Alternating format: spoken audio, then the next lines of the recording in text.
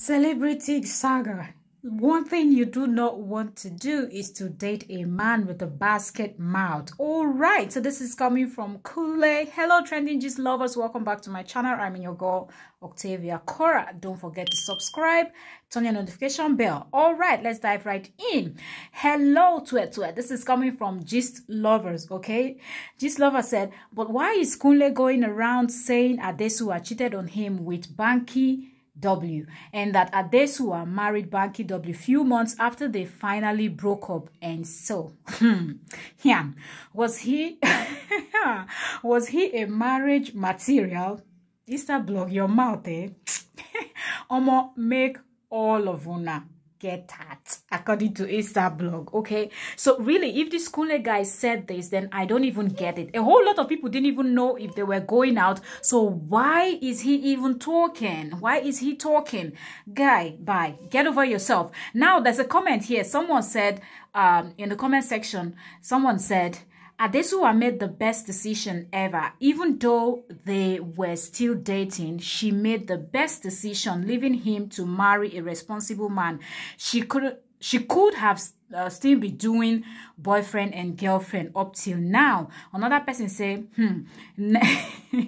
never knew they were dating before. I watched the film they acted as husband and wife. That film now Blue Film Pro Max. Now, a whole lot of comments in the comment section. The funniest part of the matter is that people are not even paying attention to the fact that they said Adesuwa cheated with Banky W, according to what the person is saying, allegedly, according to what Kunle is saying. But a whole lot of people are really on Adesuwa's side, saying that Adesuwa did the right thing by leaving Kunle and going for Banky W, because Banky W looked like a serious person and someone that wanted to walk down the aisle in no time. So she made a good choice as a lady. Let me know in the comment section, what do you think? Are you on Adesuwa's side? What's your take? Do you think this guy should be talking? Should he have even mentioned this?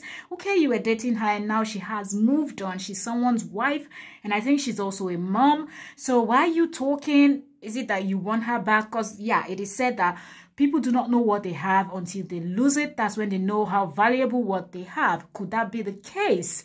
Comment down below and let me know. This gist is just super interesting. Like, guy, bye. Next time, be smart, be wise, do the right thing when you meet a good woman.